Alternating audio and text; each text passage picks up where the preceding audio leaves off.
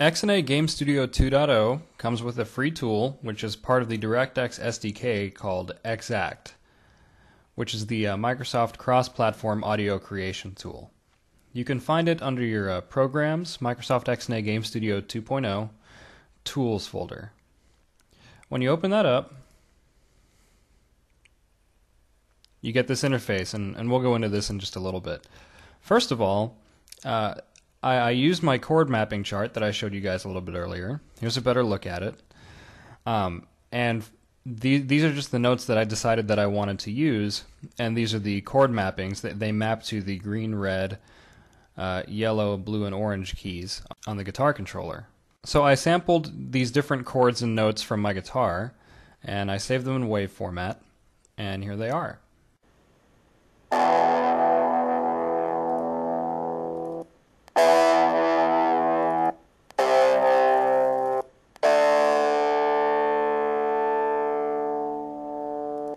So that's some of the different chords, and there's also single notes. And I went ahead and copied these wave files into my content audio folder in a new folder called Waves.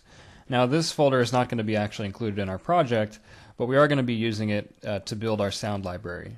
Now the reason that we need to use XACT is because of the format that XNA and the Xbox expect. The other nice thing is that when you create your package with XACT, you also have other nice options such as setting the volumes of each of the individual sound bites in here, or you can control things dynamically with parameters. We're not going to do any of that though. We're just going to set up our sound library. We're not going to do any of that though, so let's just set up a sound library. So go to the File menu and choose New Project. And if you're not already in the audio folder, make sure that you are in the content folder of your project directory. If you don't have an audio folder there, just go ahead and make a new one. I made a new one when I copied my waves in there. And under your audio folder, just type a new file name. So I'm going to type the name of my game. Makes sense. Guitar Matey. So this is actually really simple. We're not going to do anything too complicated, but there's a couple of things that you need to do in order for it to work right. First of all, you want to create a wave bank. So right-click on Wave Banks and go to New Wave Bank. And by default, it asks you to rename it already, so let's just call it Guitar Waves. Now you also need to create a sound bank. Let's call this one Guitar Sounds. A wave bank contains raw, unaltered wave files. A sound bank contains sounds that are based off of these waves that may have different parametric effects applied to them, or reverbs, or different time-sensitive functions on them. Now you need to have both of these windows open. So go to Window, Tile horizontally. We see the Waves window down here and the Sounds window up here. Now let's add some waves. If you restore down the window and bring your audio folder over here and go into the Waves folder, you can select everything and simply click and drag into the wave bank. Now we see that all of these are italicized and in red, and this means that they're there but not associated with any sounds. So use Control-A to select everything, click and drag it into the sound name area of the Guitar Sounds sound bank. If nothing appears down here in the queue name, you need to make sure that something does, otherwise it's not going to work when you get it into runtime. So the way you do that is up here again, ensure that you have everything selected, and simply click and drag into the queue name. And it's going to generate these queue names for you. And that's fine. We're just going to leave those the way that they are because I already named them in a way that makes sense. Push Control-S to save, and that's our audio project. Now we go into Guitar Matey, which is our Visual Studio project, and look at your audio folder under Content. Go ahead and refresh it, and show hidden files. Notice that nothing is included, which is fine. But we do want to include guitarmatey.xap. This is the XACT project. By default, it'll choose the correct content importer and processor for XACT project. And now when you push Control-Shift-B to build, you'll notice that it will start compiling all of the resources from the wave and sound banks. Good. Now let's go ahead and look at our audio.cs file. This is a new file that I've created and added to the project, and I'm just going to walk you through it to sort of show you what it does. The purpose of audio.cs is just to encapsulate all of the audio stuff in a separate file so that I'm not working with it in game1.cs, because that file is already starting to get pretty cluttered. So I'm making a static class called audio, so I'll just be able to reference it by typing the class name. And also because there's only really one audio engine at any given time, it makes sense to have one static class for it. And this is just a design decision. So you'll see here that there's 4 private static members.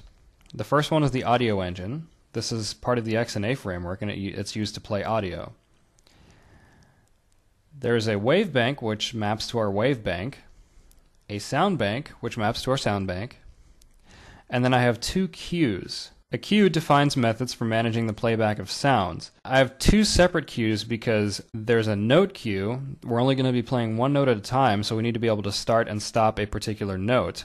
And a music queue, which is just going to be running all the time. Now my play method takes in a resource name, which looks exactly like one of these, chord A5, chord A major, etc. Takes in a resource name and gets it from the sound bank and tells it to play. Then it sets the static member to the queue that was just created from the sound bank and returns it. Very, very simple.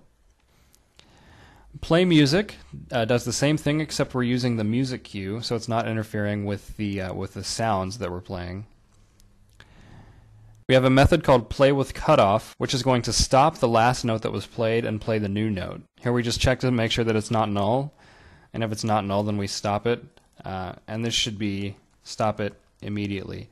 If you choose as authored, this will stop it according to any audio envelopes that you've set up in XACT. But that's a little bit advanced, and we're not going to get into that right now. What that can be used for is fading sounds out or fading them into the next one, things like that. For now, we'll just use immediate. We have a stop method, which just stops the sound immediately. The initialize method sets up the engine, wavebank, and sound bank. We are mapping it to our content folder, /audio guitarmatey.xgs. And you can actually see these files too. They're going to be under the Win folder here. And once we build the audio project, you'll be able to see these files appear. So let's go ahead and build that now. Let's go to File, Build in XACT. And it's going to process all these WAV files and build the XWB file for the wave bank. Good, so now that our project has been built, we'll go ahead and save it. And let's go back into Visual Studio. We can refresh the audio folder. And under Win, we see that we have XGS, XSB, and XWB. Now the reason that this path is different and doesn't include the Win is just because of the way that this XAP file is set up. The XAP file references these files in this manner. That way when you go to deploy to Xbox, you don't need to change this stuff. The update method updates the audio engine. You need to have this in order to manage audio, really. And shutdown simply disposes all of these 3 objects. Next, I've created a class called SoundMap, which we're not using right now, and I'm not really sure if it works just yet. But basically what it's supposed to do is map one of these guitar notes to an asset name so that we can do it very quickly. We'll get into that a little bit later. But for right now, we have the structure in place to play audio. By the way, this guitar note enumeration is added into the controls.cs file, where our guitar button enumeration is. So let's go into game1.cs. It looks exactly the same as it has. One thing we're going to do is in the initialize method of game1, make sure we do audio.initialize. This is a reference to our class, guitarmatey.audio, and that's going to initialize all of our audio project stuff. In load content, I'm going to start playing the music, which is called Shiver Me Timbers backing track. This is just a drums and bass version of the song. Every time that update gets called, we're going to update the audio engine. Nothing has changed in the draw method because, well, you don't really draw audio.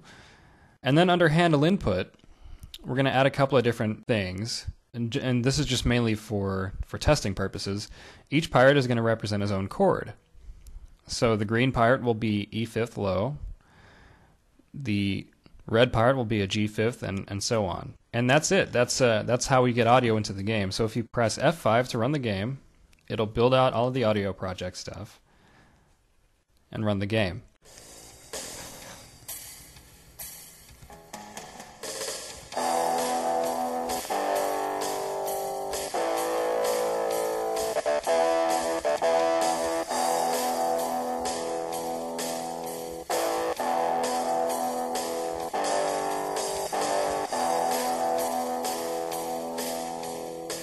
One thing we notice is that our guitar samples are a little bit louder than the music. One thing to look at is if you go into the guitar sounds in the sound bank and find the backing track, you'll notice it's at -12 decibels.